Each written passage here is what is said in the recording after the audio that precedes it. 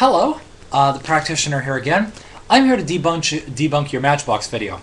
A couple of people in the comments, wisely, actually said that it was stop-motion animation.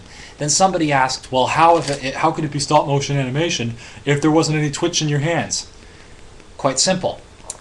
You actually give yourself a good 5 seconds pause in either direction after you've positioned each step of the Matchbox. This way, you can actually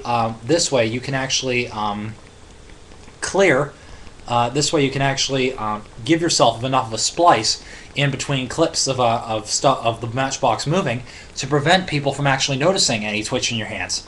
Windows Movie Maker is very, very good at doing this sort of split clipping and and selecting and splicing of clips.